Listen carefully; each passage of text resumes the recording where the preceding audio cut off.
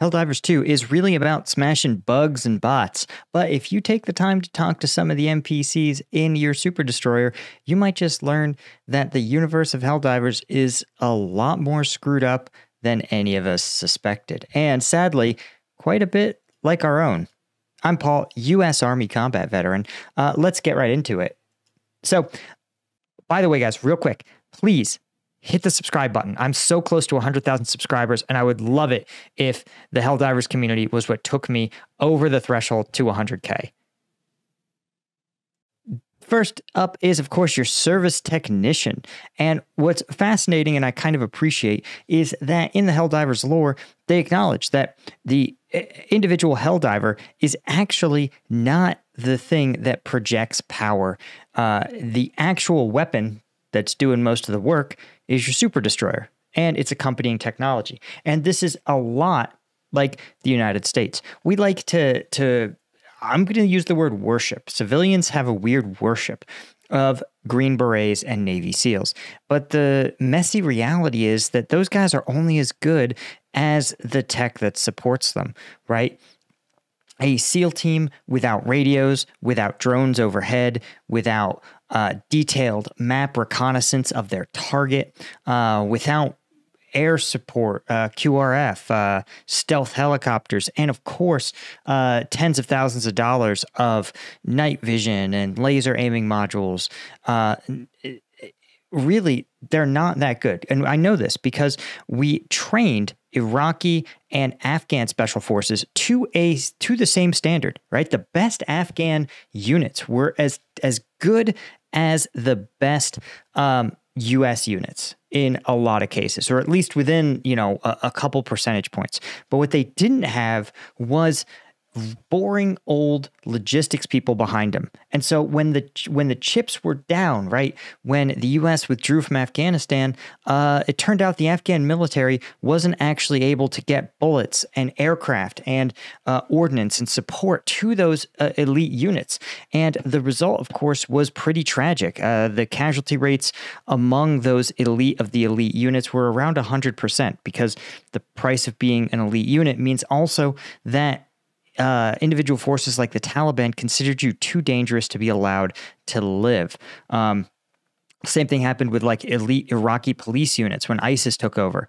The ineffectual Iraqi government just it wasn't willing to or able to organize itself in a way to effectively support those units. So again, we sit there sometimes and we, worship these small number of elite troops, believing that even without all their gear, they'd be capable of great things. And while it's a hard job and selection is very difficult, at the end of the day, a SEAL without a well-maintained weapon, without aircraft that work, is nothing. So again, who's more important here, the Helldiver or the service tech? The answer is both of them. And depending on the level of specialization, based on the fact that a Helldiver is pretty expendable, and this service tech knows the ins and outs of every one of these stratagems, well, the service tech may actually be the more valuable soldier on the screen right now. Ever run into any equipment issues, let me know. I've got your back. When I was a kid, I always loved All Heroes Eve. The adults would all dress up as bugs and ring our doorbells, and we'd have to fire 3 shots in the air and say, "No fascism here, insects!" At the end of the night, they'd reenact the Battle of Liberty Peak, and we'd all get cake. These actually aren't exactly the same bugs we fought in the Great Galactic War. Yeah, 100 years of rapid evolution, not to mention all the genetic modification they got on the E710 farms. Interesting. So you notice there that they alluded to something that actually shows up in some of the propaganda broadcasts, which is the reality that the bugs are actually a product of the government, right? That the government performed a bunch of genetic experiments, creating this infestation of rapidly evolving bugs. And what's kind of interesting is that it's not unlike another global event that you might remember, that for a long time, the government's official stance was that it was just kind of a naturally occurring threat. I can't say what it is because this is YouTube, but that naturally occurring threat, now actually the government's official position is that a natural origin and a man-made, that it was an existing entity that was genetically altered and then got out, are considered equally valid theories. And again, this isn't me. I'm not here to like tell you, I'm not some crazy truther. I'm just putting out what the intelligence community in the United States has officially said. And so it's a reminder that sometimes, in this case, the truth can sometimes be in front of us, but it's the job of propaganda to turn the volume down on the uncomfortable truths and to turn the volume up on the scenarios that they like. Even sometimes we don't have total truth, right? We don't know for certain. Nobody knows. Or at least the people that do know for certain have been either silenced or have said nothing.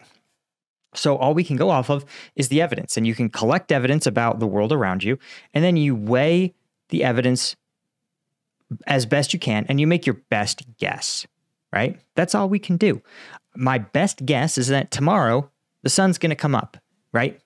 It might not. Sun might explode. It's possible. Happens to stars all the time. But the preponderance of the evidence is that the sun's going to rise tomorrow. And so that's why I'm going to make plans for my day tomorrow, right? So the point is that in this world, the acknowledgement that the truth is out there, but it's hidden behind propaganda or a little aside, right? It's treated as like a fun, goofy fact, when in fact, it's a pretty stark revelation that these bugs are actually of the government's making. I can't wait to get home again. It's the little things you miss, Like sitting in candlelight on Heroes Day, chanting with my family and renewing our vows of citizenship together. I just set all the ship's clocks back an hour for freedom savings time. I'm gonna spend my extra hour doing another round of maintenance checks. It's nice, because today I won't have to work overtime to get them done. Back when I was a kid. So interesting, right? Gotta love the nonsense of daylight savings time on a ship, which doesn't make any sense, right? You're in space. You can jump from planet to planet, day to night. And what's fascinating is that it's just, to me, illustrative of the fact that the government sometimes sets policies. And when I worked in Homeland Security, you could tell when Congress had mandated something because it would oftentimes involve a tremendous amount of bureaucratic labor and be totally redundant.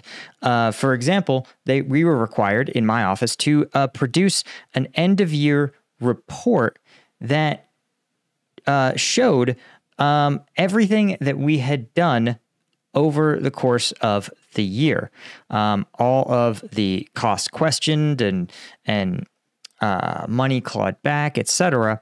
And we were required to actually do this, I think it was annually. The problem is that everything that was contained in that report had already been given to Congress. Like by our agency's mandate, we reported everything we did to Congress. So we basically gave them information that they already had, and it's hard to overstate. We had an entire office, like 5 or 6 people whose only career in the U.S. government, funded by you, the taxpayer, was to produce a report containing information that every member of Congress already had access to. And by the way, I could tell you, most members of Congress didn't read any of those reports. Not a one of them. Not the year-end summary, not the individual reports, nothing. So these things often happen, or here's an even worse example, right? You know the border crisis, right? The migrant crisis that it happens every maybe 3 years, right? There's sort of a natural migration cycle. It's actually very predictable. Border Patrol has algorithms that predict migration patterns to a pretty good degree of fidelity. And every year, the highest levels of the Department of Homeland Security and the Pentagon, they get together, they come up with a migration mitigation plan. And it is a playbook. It is a series of steps that get ungated automatically that are carefully arranged so that as migration patterns rise, the ability of the government to respond to it rises in turn so that they go lockstep and suddenly they can divert resources and mobilize, the whole of government to respond to a crisis. The problem is that every year it is produced, no one ever looks at it. Nobody ever pulls it off the shelf. Every year we would ask, where's your migration crisis plan? We would talk to the people who were supposed to be in charge, become in charge of these migration crises. And every year they would say, I'm supposed to be in charge of what? I'm who?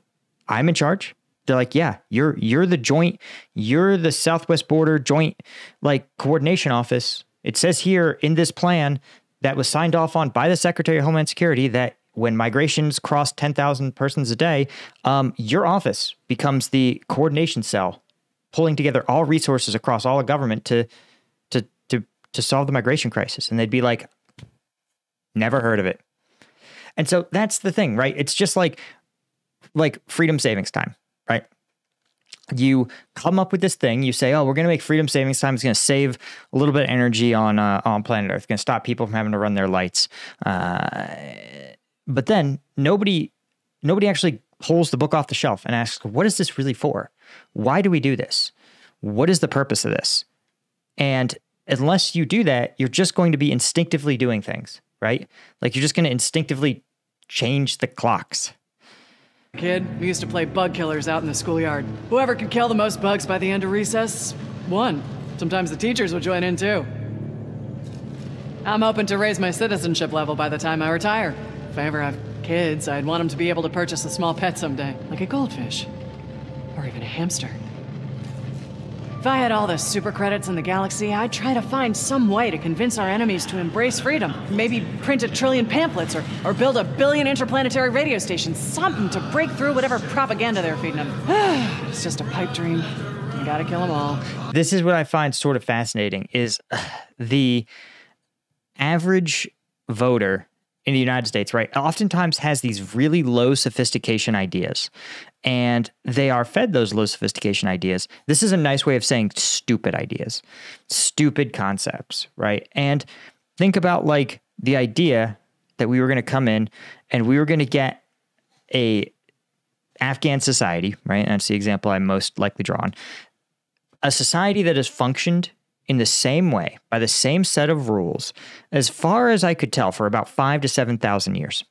The belief of the United States and those idiots in the Pentagon were that we could go in without speaking the language as a totally separate, different culture with no cultural credibility, and we could get them to change the way their genders related to each other, change the way marriage worked, change the way decisions were made in their society, change the economic structure of their society, pivoting it from growing opium, something they've grown for, again, around 1,000 years, to growing some other cash crop that was less profitable and not going to be able to be grown there. And that we were going to make all of these changes in the span of 20 years. Right. And people really thought that. They really thought that if we just told them how great freedom was, whatever the fuck that means to an Afghan, that they would they'd get it. They'd be like, oh, of course I shouldn't grow poppy. Of course I shouldn't have 13-year-old girls marry. Of course I shouldn't. Trust me, I'm not saying these ideas are good, but the point is that it's not for me to decide, right? The best I can do is be listen, in my society, I think that's screwed up. But you've been doing things 5,000 years the exact same way. We can't change it. And it was sort of insane to think that we could. If I were a HellDiver, I think my favorite enemy to kill would be the bugs. It's gotta be real satisfying, hearing them crunch under your boot. Whenever the war gets me down, I try to remember that at least I'm a free citizen. It's up to me how I serve Super Earth. Right. This is what I find kind of fascinating, is that it's up to me their definition of freedom seems to be, it's up to me how I serve Super Earth. And this is the thing, right? There's a lot of notions of freedom, but, as a lot of people love to point out, it's that if you're broke in America, how free are you really? What choice do you have? You got to work. You got to pay rent. You got to pay for health insurance. You got to have food, right? Just at a minimum, you need probably, I'd say around $35,000 to $40,000, depending on where you live. You got to bring that in a year to just survive, survive and have the ability to receive basic medical care, food, and shelter, and the ability to get to and from work. Because remember, you're free to go anywhere you want. As long as you have gas, current registration, you have your current on your car payments, you have a license that hasn't been suspended or revoked or expired. So, you're totally free. And this is, again, a classic like government move of just like using the bureaucracy. The government uses these tools to like not force behavior. They can't force you to do stuff like North Korea, but they can incentivize certain behaviors. And when you do things like say, listen, we have no public transit. Your only way to get to and from work is with a car. And that car is highly regulated. So you have to do certain things in order to be able to get to and from work to have shelter.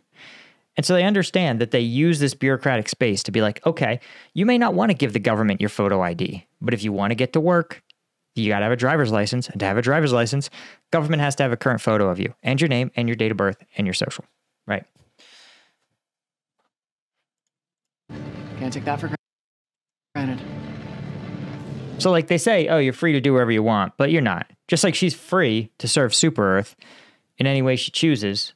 But as she discusses, if she wants to have kids, then she's got to serve in whatever capacity she can. In this case, it's being a service tech on a super destroyer. Before I joined the service, I'd never left my home planet. Now I see a new planet almost every day. Makes me appreciate what a beautiful democracy it'll be once we finish stamping out those fascist bugs. I still remember filling out my very first Democratic Preferences ballot. Whew, what a rush. I earned a few more citizenship points the other day. Yeah, okay, managed democracy is one of my favorites. This is just my favorite meme in this whole thing. Because it's not brilliant because it's obviously not real democracy. And it's not even really representative. My favorite part is the fact that, again, in my country, the old US of A, and this is me dunking on the USA. I love my country, and I think that the haters over exaggerate how like, ooh, America bad. The America bad crew is dumber than the America can do no wrong crew. Like they're actually dumber. But as someone who served my country, put my life on the line for them, I think I've reserved the right to criticize them. It's like your parents, right? Like, or your siblings. You love them more than anyone on this earth, but it gives you the right to also roast them harder than anyone on this earth. And so I just want to roast the democratic preferences and the managed democracy because I want you guys, I've pointed this out. If you wanted to end the war in Afghanistan, if you were a voter and you were like, I hate those damn soldiers in Afghanistan, F them, I want the war over today. Who would you have voted for? What was the candidate in the 2008 election that would have brought the troops home? Bush? McCain? Obama? Who was the anti-war candidate? There was no major party that advocated for the end of the war. You had a small window of choice, and you knew that no matter who you voted for, right, things weren't really going to change, right? In fact, the same trend that we've seen in this country from the get-go has remained intact, right? One of my favorite is when people talk about, wow, I can't believe, then they go, man, I don't understand why people don't trust their government anymore and why they want to see like outsiders take over. Outsiders are so dangerous to the country and to stability. Okay, I want to show you this. This is called the Gini Index. Gini Index is a measure of how unequal a society is, how far apart the lowest of the low and the highest of the high are, right? And as you can see, going back to the 60s and 70s, in 1980, this was a country that was pretty equal, pretty egalitarian. Gini Index of 34. Now look at what's happened over the last 45 years. The Gini Index has basically never gone down. The country has become more and more and more unequal. And here's the other thing. You know what you don't see? You see a little bit of ups and downs, but they don't really track to election years. No matter who's in party, the rich get richer and the poor get poorer. Oh, look at this. Look at this. For a brief, beautiful moment, People sort of got a little more equal there. All it took was a world-ending, a international global economic crisis plunged the Gini index down to the 40, by the way, which rolled the clock back to 1999, and then it climbed back up. And now, right, you can see 2019, just prior to COVID, we had an all-time high in this country, an all-time high inequality. So it doesn't matter who's in charge, right? Core policies, the core outlook for the country was never changing. People just every 5 or 6 years, the average person did a little bit worse and the rich people did a little bit better and better and better. And then in COVID, luckily, basically, this is solely because of the COVID crash. Well, the COVID market crash, and the government sent people like $1,500. And because the government sent people $1,500, it plummeted the Gini index. And I'd be really curious to see the last 3 years of data. Right? And notice here, U.S. recessions. U.S. recessions just, sometimes they don't even hit rich people. Like, look here, the rich still got richer in the 80s during the recession. Every other time, the recession, because recession is when stock markets go down and rich people own mostly stocks, and this country always favors rich people who own stuff. They tend to bounce back. So all this to say, guys, the whole point of this entire conversation is just that you think you're voting for like different candidates, but if voting for both parties, and there's 100 trends you can look at that behave this way, that regardless of the person in charge, the trend line continues. And it's, to me, the best evidence that there's not really a substantive policy difference no matter who is in charge. That's it, right? That's the thesis.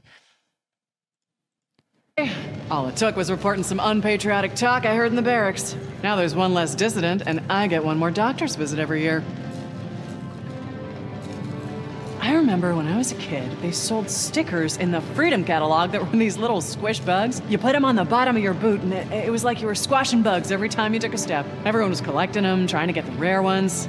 Man, those things were cool. HellDiver. Okay, this is one of my favorites, actually, because do you remember growing up, when I was a kid, selling kids collectible things was like the business.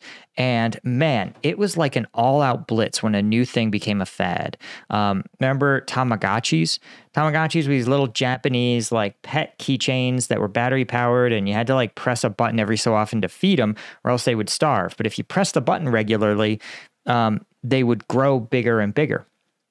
And of course, in retrospect, they're dumb. They're not real. They're a game where you just have to every 4 to 12 hours, just press a button. So kind of dumb, but it became like an all-consuming fad. It was in media and every kid had them, and it was kind of weird. I don't know how else to put it. Let's you know what? We're doing conspiracy theories. Join me on another one. I have a conspiracy theory that there is a coordinated effort among major corporations to push certain fads obsessively. And they kind of have been getting better and better at it over time, but it becomes kind of an all-out blitz. And they started with kids in the 90s, I think, maybe in the 80s, where they would just say, okay, this year it's Pogs, collectible Pogs. And because you can't just sell kids one toy, that's not that profitable. But if you sell kids a whole line of toys, a whole series of toys, right, then you can really make some money. So what you do is you push it on television, you push it on, at the time, magazines, you push it in toy stores, you push this stuff out like hard. And what you do then is you get kids to make these constant purchases. You get their parents really to make these huge collection purchases because, again, kids having collections, it's like a referendum for how much you care for your kids, right? Like if you love your kids more, they have more stuff than the other kids. It's a little psychological hack. And I'm sure parents also in that era got inundated with messages that buying the best for your kids was the same thing as loving your kids. And I have a theory that the 90s was like the version 1 of that. And that by the 2010s, it became not about like love for your kids as like the driving force that pushed consumption, but but it became ideology. They realized that if you care about this thing or that thing, if you believe this or that, then you make these purchasing choices, right? The most obvious one is the U.S. and firearms, right? The NRA used to be about hunting, used to be about marksmanship programs, and it used to be about like firearm safety. But when they realized, gun manufacturers realized that if they turned their weapons into symbols, like backed by an ideology, reflections of an ideological belief, especially a belief like freedom and the right of an American to like own an AR-15, as a statement of like asserting yourself as a free, independent American, that sold so many more guns than anything else, than any hunter safety course, than any discount, than anything else. And I think when you hear about an ideology, linking it to a consumption decision, right? Buy this to save the climate. Buy that to stand up for freedom. Buy this, buy that. I think it's just a game, right? Like, it's just a game. I can tell you, I know lots of people who bought AR-15s who have never fired them. They did it solely because they believed that it was making some kind of statement about their stance on freedom, which is insane to me. Like, you can, whether or not you own something does not need to reflect your stance on it. Every day you put yourself at risk to defend freedom and liberty, and I just want to say thank you. Long shift deployments are great for saving up. You get the family separation bonus, which more than makes up for the bunk and chow fees. Of course, I don't qualify for the bonus since I haven't been approved yet, but once I am, I'll have a nice nest egg saved up. This is my favorite. That's exactly how the real military works, by the way, guys. The exact way the real military works. So one, pay errors, non-approval. Oh my God, I would get approved for promotions all of the time. And it would take them months and months and months and months to not pay me. It drove me fucking crazy. The military actually codifies it, that where you get a promotion, but then they don't pay you in accordance with the promotion. They call it P promotable in parentheses. But they did the same thing to me in the federal government. I would qualify for promotions, and then I would have to sometimes hand walk my documentation to be like, see, I have met the requirements. Contractually, you were supposed to promote me 6 weeks ago, 8 weeks ago. You owe me back pay. And they go, well, you're not approved for it. And I'm like, you're the government. Listen, if you wanted to, if I punched somebody in the face, they wouldn't need 8 weeks to process the form to arrest me, right? Like, if they caught me driving with like my license suspended, they wouldn't need 6 to 8 weeks to decide if I had really needed to get my, go to jail, right? So like when the government wants to do something quickly, it will. But when the government wants to guard its money, nickel and dime you to death, right? Nothing will stop them. They'll create all this nonsense. And, the bunk and chow fees for a soldier on deployment. Now, we didn't get charged bunk and chow fees, but what we did get is that if you lost government equipment in a war zone, by the way, I point this out, in a war zone that the government sent you, if you lost, and some of it was like sensitive equipment, right? Some of it was like, hey, you have this radio that can hold our encryption. That's a big deal to lose. But sometimes they'd be like, you lost a GPS tracker. And I'm like, guys, I have a GPS tracker in my car at home. I'm like, this is not, and the government would charge you. They would say, you owe us $3,000 for this GPS tracker that was designed in the 90s. And it'd be like, really? You're going to charge the soldier? You're going to charge a 19-year-old private because he lost a GPS tracker in a war zone? Like, really? We're going to go after him for this? And the thing that made people so mad, one, there's a saying that became really popular for a while that was a general who loses a war faces less consequences than a soldier who loses a rifle, right? And that's the truth, right? And the irony, let's see if we can find it here. It's actually, this cites it to a 2007 article A private who loses a rifle suffers far greater consequences from the Armed Forces Journal, but this is completely true. A private who loses a rifle, here's what would happen if you lost your rifle. One, you would be told, find your rifle. Your team leader and your fire team would go looking for that rifle frantically. Your squad would then be alerted, and they would, right?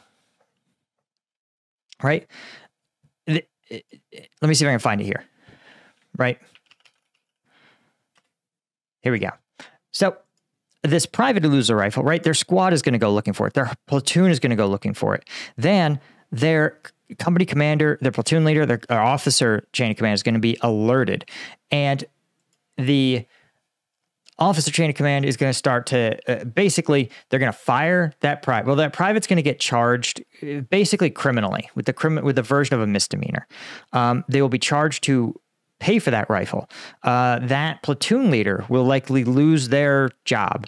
They'll be likely reassigned, and they'll be told in no uncertain terms that their career has they should not extend their service beyond their initial term of enlistment, regardless of whether or not it was actually the platoon leader's fault. All the non-commissioned officers, the sergeants and their chain of command, they would likely be given what's called negative counseling statements, and maybe the team lead and squad leader would be also charged with a misdemeanor. Likely the entire, if it's stateside, the entire post would lock down. No one would be allowed to enter or exit until the rifle was found. And by the way, guys, remember those AR-15s I told you about that they would sell for $1,500 to literally anyone?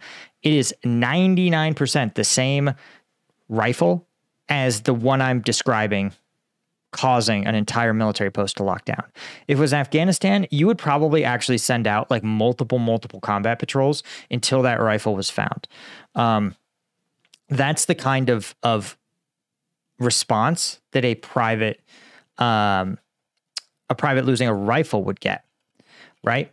In contrast, if you are someone who loses a war, old David Petraeus here, as a result of the failure, and I actually think he gave it the old college try, but he failed in Iraq.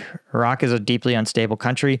We failed in Afghanistan, as did McChrystal, and of course he became CIA director, right? And actually ended up, let's see, I think he ended up, retiring honorably. There you go. There was, he apparently, I didn't know this. Apparently DOJ recommended felony charges for providing classified intel to his biographer who he was having an affair with. Petraeus denied the allegations and refused a plea deal.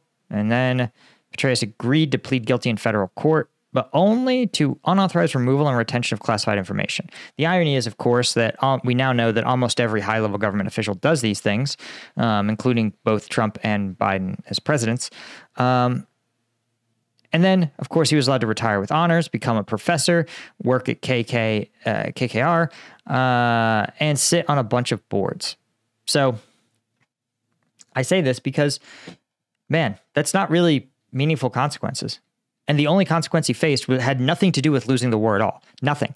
Just because he slept with his biographer, who was cleared to have that material, by the way. She was a lieutenant colonel. So I say this because, leadership gets just absolutely, approved yet, but once I am, I'll have a nice nest egg saved up. Screwing privates and charging like the most nickel and diming privates to death is like just a classic military move. Sometimes. And if you're a general, if you're one of the elites, you face no consequences. Sometimes, as a technician, you gotta realize when something's beyond repair. When it comes to these automatons, there's no fixing them. Only solution is to wipe the slate clean. Sometimes, I almost feel bad for our enemies, living without democracy. No say over their own lives, just believing whatever they're told. Sad. Flag for... Womp, womp, womp, womp. Yeah, if you can't miss that insight there, I don't know what to tell you. But here's the thing. now it's even better. Nobody believes anything they're told. So I don't know. Sometimes you get your wish, right? You're like, oh, everybody believes what the government tells them. And then people were like, believe nothing the government tells you. And it's like, well, that's not a really great way to live your life either.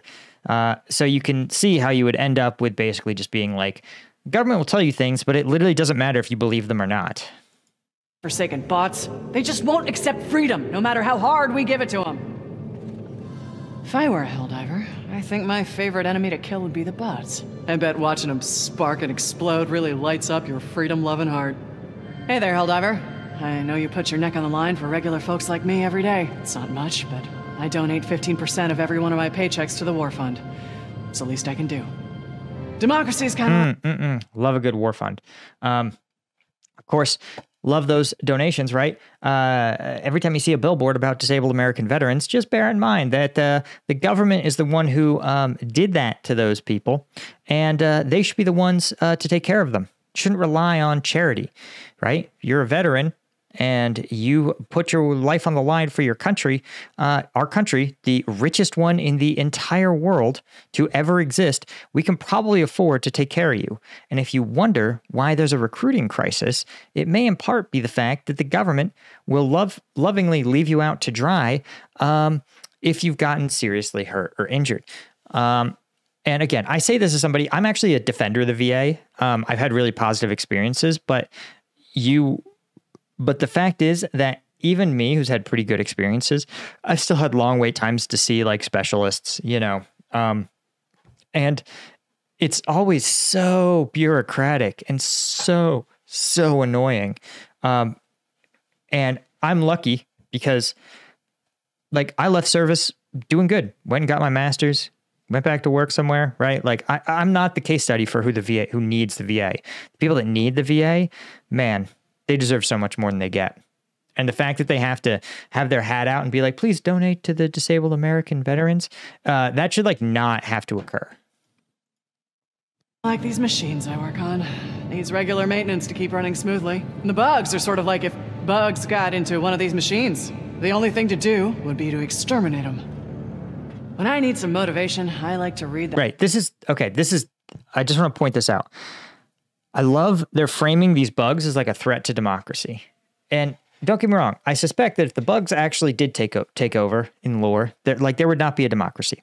Similarly, if somehow the Taliban could take over the United States, they would probably not let there be democracy, right? But the real question to ask yourself is, if the Taliban were such an imminent threat to the United States that in 2002 we had to invade Afghanistan, throw them over, and spend 25 years and $1 trillion, like trying to kick them out of the country, but we've lost, and now the Taliban is in charge of that country, why? The threat hasn't changed, right? If anything, the country is more of a threat because the Taliban know the U.S. isn't going to reinvade, whereas in 2002, they were like, maybe the U.S. will invade. Like, that was a powerful stick that we don't have. So, like, do you wake up every day worried that a 9/11 is imminent? If not, then, like, maybe the Taliban being in charge wasn't that big a threat. Maybe it was never really a threat to democracy. Maybe the Taliban are just some guys that live over there in a different part of the world, and all we need our government to do is make sure that nobody tries to cross like multiple oceans to get in.